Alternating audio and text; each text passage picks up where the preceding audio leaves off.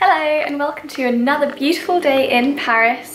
Today is Sunday and I'm planning to go to the Musée de l'Orangerie, which is an art gallery, and it's located right next to the Jardin des Tuileries along the Seine.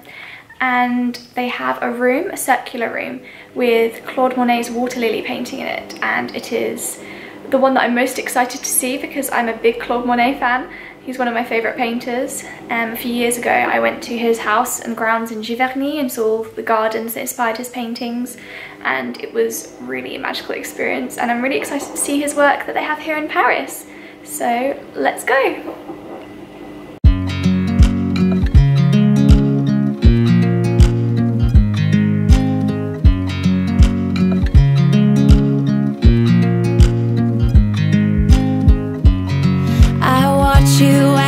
Drive. Do you know I'm looking and I can't help but smile?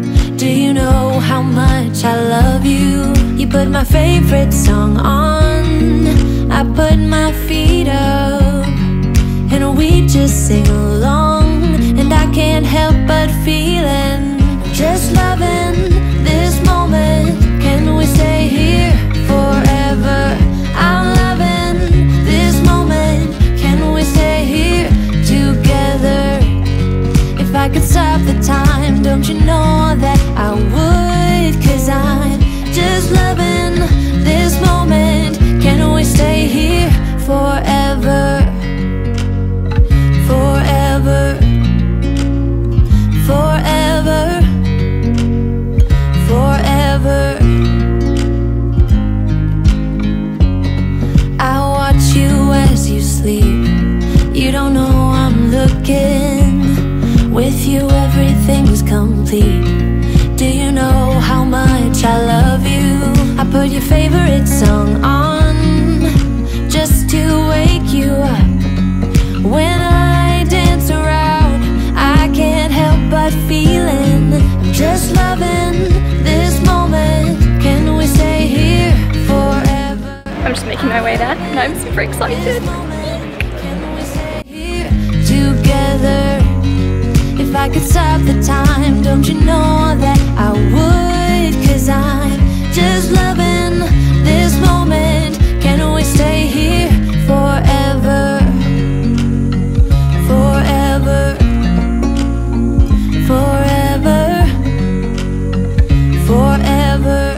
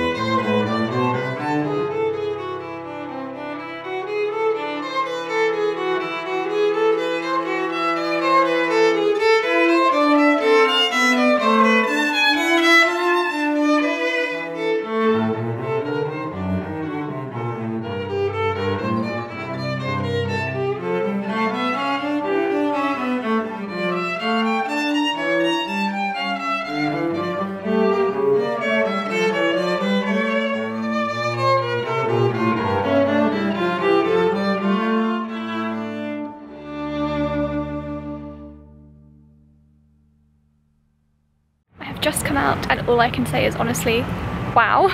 All of my favourite painters, my favourite movement is probably the Impressionist movement, and they had work by Monet, Renoir, Cézanne, and it was just amazing. I got so many postcards of all of my favourite pieces, and I was just walking around for hours trying to take in all of the details. It was beautiful.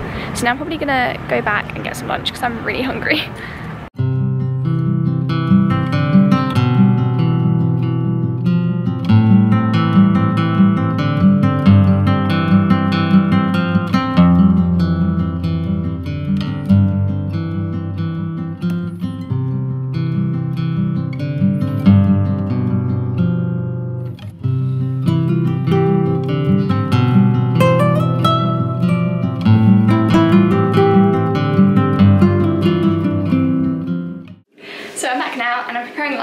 just wanted to show you what I've been listening to on Spotify recently, because I have it on as I was preparing my lunch and I just thought you might be interested.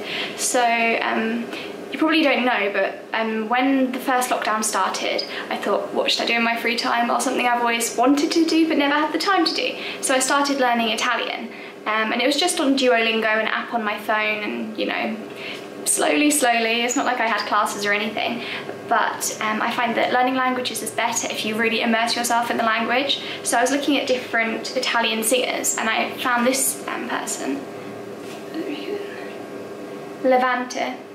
She's a Sicilian singer and I love her music. Since I started learning Italian, I just have her music on my phone on repeat. I love all of it. And another recommendation I have is this Italian podcast called Italiano con Amore with Eleonora Silanus, and it's just really good. She talks in Italian, but at quite a good pace for beginners, I believe. I understand everything she says, and I haven't had any classes or anything.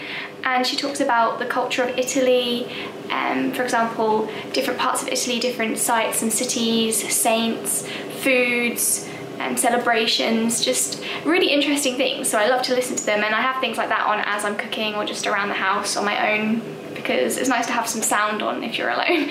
I find it makes it easier to live alone. So yeah, those are my recommendations. So if anyone's thinking of learning Italian or is just interested in the culture of Italy, then I recommend checking them out. And while I'm on the subject of all things Italian, I just wanted to ask, who's seen the Dolce & Gabbana Venezia Alta Moda show? It's on YouTube. It's basically, they filmed the runway, the show in Venice, and the Alta Moda is the high fashion, so it's like the people are modelling art rather than clothing. It's incredible, and Dolce & Gabbana is one of the brands that I admire the most because their work is just beautiful. It's my dream to wear their clothes. It'd be amazing. Honestly, their dresses are so beautiful, and I was watching it yesterday, and the location itself is stunning. They're doing it in front of the Doge Palace, and the models come in on gondolas and then walk up onto the catwalk.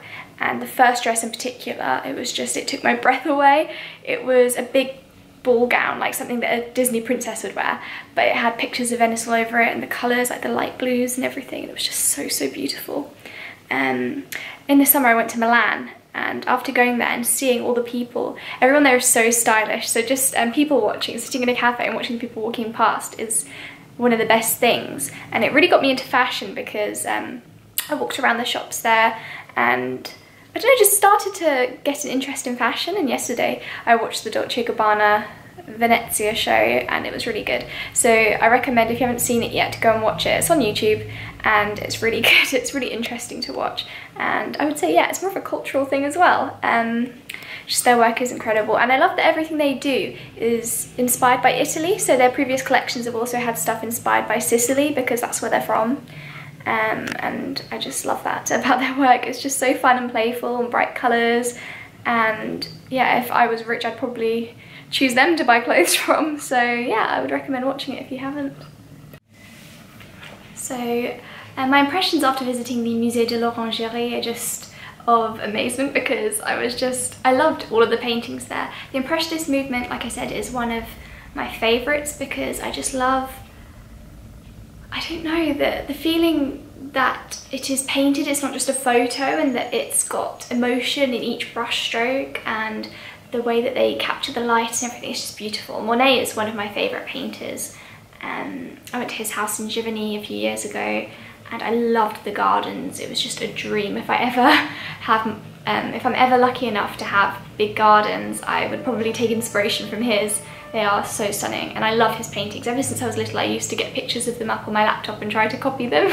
So after I got a painting set for Christmas, I used to do that a lot. So he is a big inspiration for me. And just sitting in the water lily room, there's two rooms that are oval shaped, and all the way around there's his paintings of water lilies, which he did specially for that museum.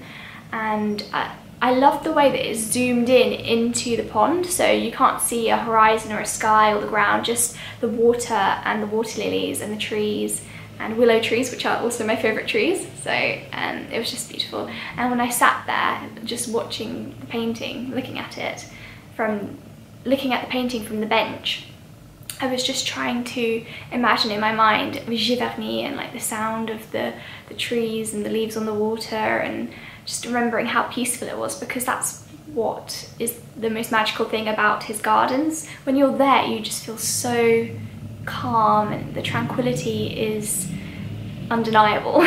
So if you ever get the opportunity, I would recommend visiting his house. It's just a really amazing experience. And yeah, when I was sitting in front of the painting, it really transported me back to when I visited. So it was just amazing. And also I loved lots of the other paintings there. It was a really good museum, a good size as well, because the Louvre it's got amazing works, but it's very overwhelming. It took me a whole day and I didn't even see everything in there. But the Musée de l'Orangerie is a more manageable size. You're satisfied with taking in the art, but it's not tiring, and it's a really good museum. And I got a little book, Orangerie, which sums up some of the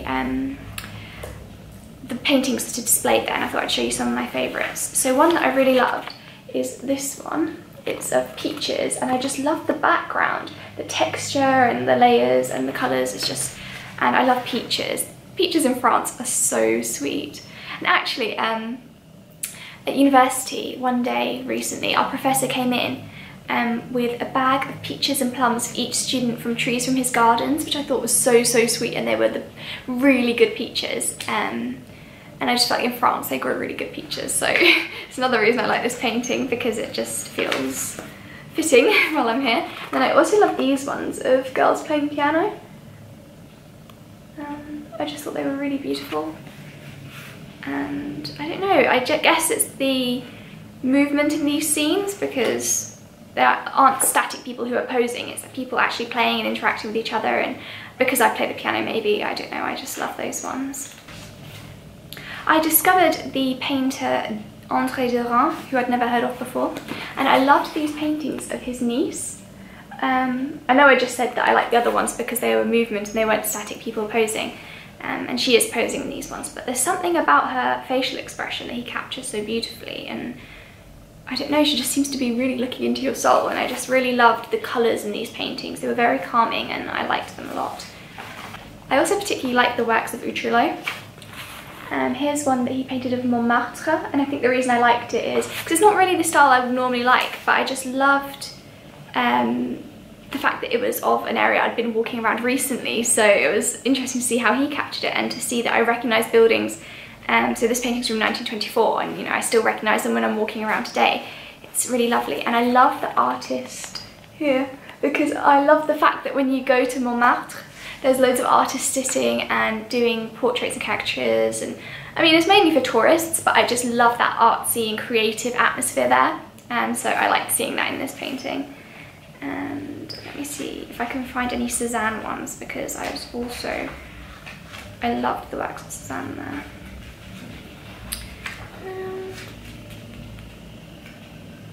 Yeah, here's a landscape by Cézanne that I saw, and it was just so tranquil. It transports you to, I don't know, the south of France or something. It doesn't say where it is, but it's just the simplicity of the painting and the simple subject matter, the simple style. It's just really makes you feel so tranquil. And I also love his still lifes, these ones that were in the gallery. So I just love them. So yeah, those are some of the things that stood out to me while I was there. So I got this book because it's just nice to look through, and because I love the museum so much, I can look at my favourite pieces whenever I want.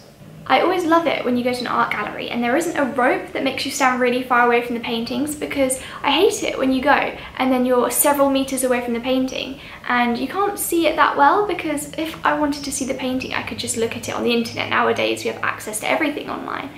But if I go in real life, it's because I want to see the details. I want to see it up close and see the brush strokes and like the textures of it, the 3D parts that you wouldn't see in a photo, and just be able to study in detail how they made the painting and think about what they were thinking and trying to emulate as they painted it. So I like that in the Musée d'Orangerie you can get pretty close and really see the paintings in detail, so that was really good as well. Another book I got is the Claude Monet book because, like I said, Claude Monet is one of my favourite painters, and this edition was just really lovely.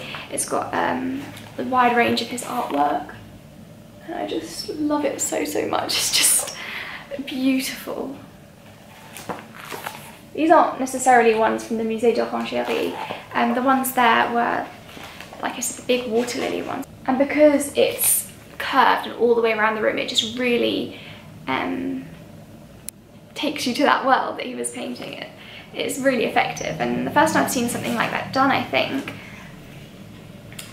But yeah, this is a really good one. And these kind of books I love to have, for example, if you're kind of tired in the evening and you don't want to read something intensive, just to flick through this and admire the paintings with a cup of tea or something is a great way to spend an evening. So yeah, those are the things that I got while I was there. And also some postcards, because I love to collect postcards wherever I go for scrapbooking, because I use them in my scrapbooking, and that's another thing I do in my free time.